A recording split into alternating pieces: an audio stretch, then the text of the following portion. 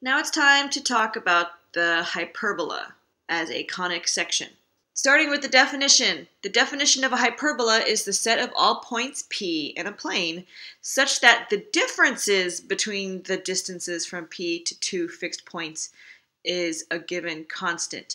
Now, using the same vocabulary we used with ellipses, we're going to call that distance from a point on the hyperbola to a focus of focal radii, of which there are two. There's PF1 and PF2, and the distance between these two focal radii have a difference that's constant. So if I take PF1 and subtract off PF2, I'm always going to get a constant.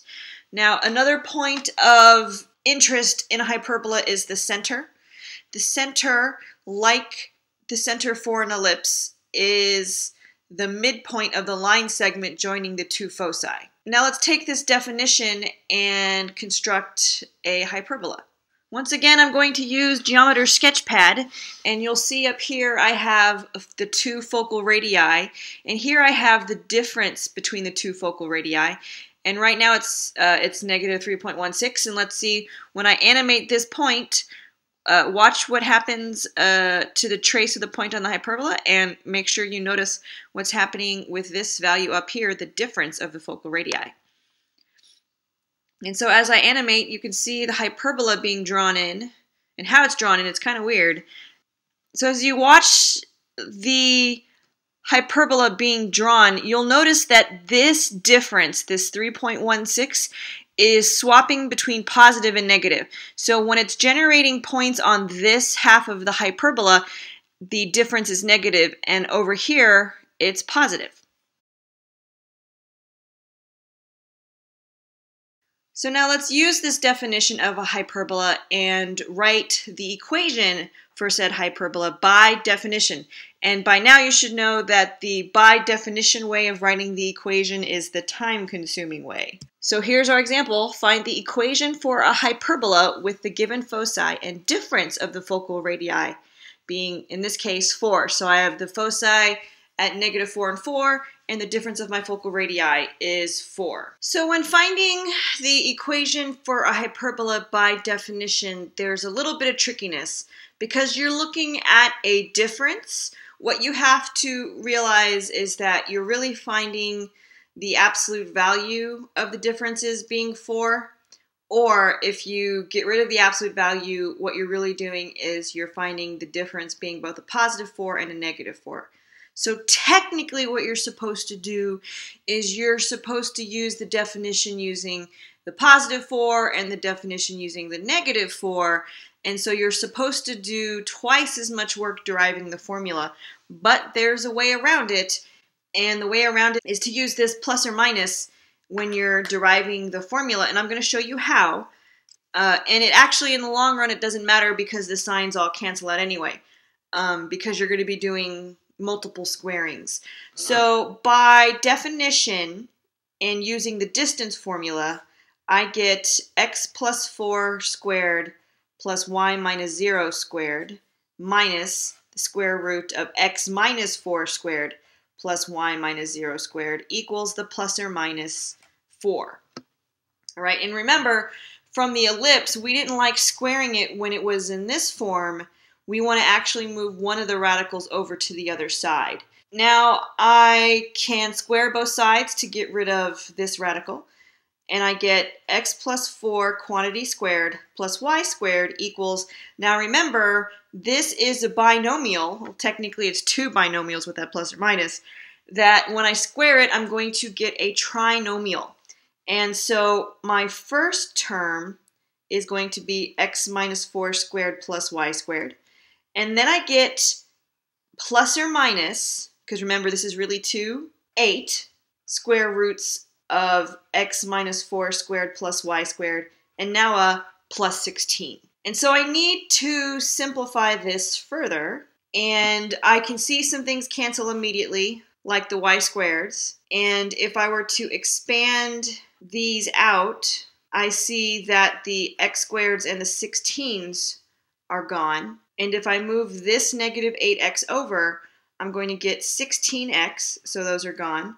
I could subtract off that 16, and be left with plus or minus 8 square roots of x minus 4 squared plus y squared. So I need to get rid of this square, but I see that I can divide by 8 to make all of my numbers a little bit nicer. So I get 2x minus 2 equals plus or minus the square root of x minus 4 squared plus y squared. And now when I do this second squaring, this is when that whole plus or minus madness goes away entirely. That double squaring takes care of any positive, negative issues that I have. So when I square this side and I square that side, I'm going to get 4x squared minus 8x plus 4 equals x minus 4 quantity squared plus y squared. And so like I had to with the ellipse, I need to simplify this. And through the magic of algebra, so this is the simplified version of the quadratic relation that happens to be the hyperbola. You will notice that the y squared is negative in this case. If one of the quadratic terms, either the x squared or the y squared, is negative, that means you have a hyperbola. Now, like the ellipse, if I took the simplified version of the equation and go ahead and divide by the constant, in this case, I'm going to get x squared over 4 minus y squared over 12 equals 1. And like the ellipse, this 4 and this 12 have to do with the features of the hyperbola. And let's see how. Now, when we talk about graphing hyperbolas, these are the 4 things you have to look at. First, you have to find intercepts, like you always do for graphs.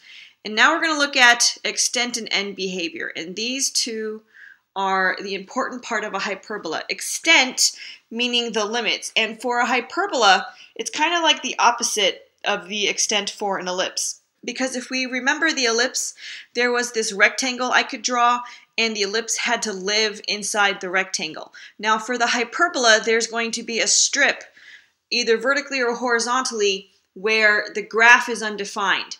And that's the space in between the two halves of the hyperbola. End behavior, as we learned with rational functions, means asymptotes. So I have to find out the asymptotes of the hyperbola.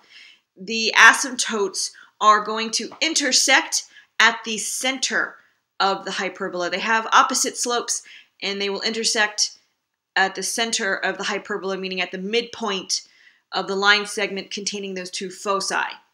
And then finally, we're going to find some points, and we're going to use the symmetry of the hyperbola to find 4 times as many points as we mathematically calculate, just like you could for the ellipse. Now, I'm not actually going to graph a hyperbola. I really want to talk about these steps, though. So let's look at how we would graph the hyperbola that we found the equation for by definition, the x squared over 4 minus y squared over 12 equals 1. And like the ellipse, this 4 and this 12 are going to be critical to the graph, and we'll see how as we analyze what this graph is going to look like. Now, the thing about the hyperbolas that are centered at the origin, they're going to have either an x-intercept or a y-intercept, but not both. If I shift the hyperbola around, of course, that can change, but as long as the center's in the origin, I'm only going to have either an x or a y-intercept. And so if I substitute in x equals 0, I get y squared equals negative 12, which means there is no y-intercept. So that graph is never going to hit the y-axis. Now when I substitute in y equals 0 for x, I get x equals plus or minus 2. So those are my x-intercepts at plus or minus 2. And when the graph is centered at the origin, the intercepts are super important. They're going to tell us basically the extent. Now there are 2 ways to find the limits or the extent of the graph, and what I'm showing you here is the long way. Because the actual equation written in the other format, the one that's equal to 1, will give you the extents if you know what you're looking for. What you really need to do is you take each variable one at a time and you solve for it. So in this case, I've solved for y, And to find the extent, your job is to determine the possible values of x that you can use. So it's like finding the domain when you solve for y equals. And in this case, I can simplify it down to just looking at the radical x squared minus 4. So I need to think about what values of x I can or can't have here. That's what's going to tell me what's excluded. Now, in terms of the hyperbola, I don't think about what values I can have. I have to think about the values that I can't have, because that's what's going to be limited.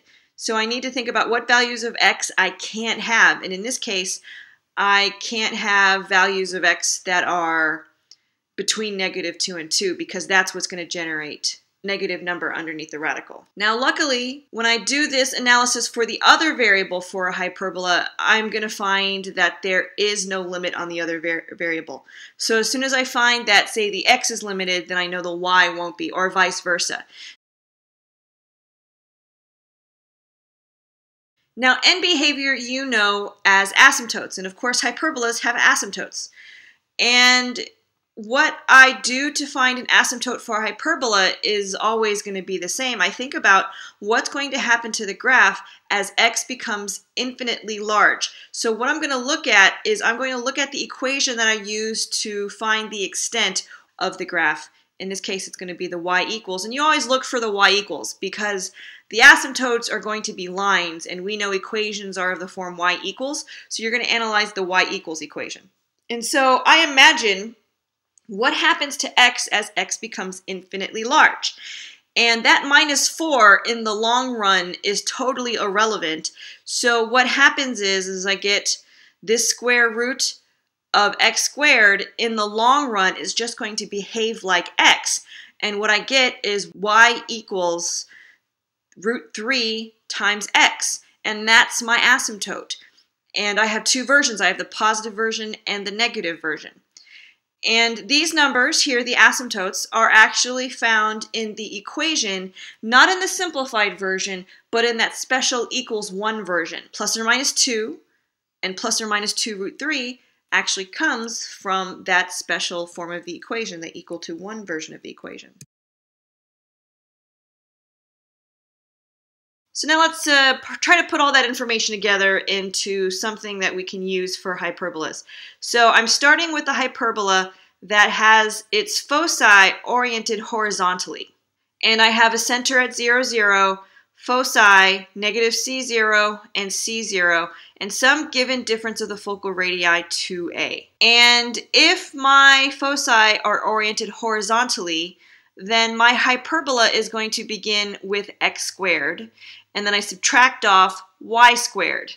My difference of my focal radii 2a, I have it, square it, that's what goes underneath the x. And what goes underneath the y is this thing that we're calling b squared. Now, like the ellipse, there's a relationship between the distance from the center to the focus, the difference of the focal radii, and this b here. And in this case, it's b squared equals c squared minus a squared. And why we need this b? Well, this b is going to tell us the other component of the asymptote. And the asymptote in this case is y equals plus or minus b over ax. And you might get confused as to which one you put on the numerator and which one you put on the denominator. Well, remember this asymptote here, this asymptote, this b over a in the asymptote is a slope of a line. And we define slope as the change in y over the change in x. So you'll notice that underneath the y is the b, and underneath the x is the a. Now, if I change the orientation of my hyperbola so that the foci are vertically aligned, the only thing that changes other than the location of the focus, you'll notice, is that the y and x swapped. The a and the b stayed where they were. It's just the y and the x swapped. The b squared equals c squared minus a squared is exactly the same. And you look at the slope of the asymptote, it's still the change in y over the change in the x. And you may think that the slope changes too, but if you remember the asymptote slope as being the change in y over the change in x, then you're going to get the asymptote right every time.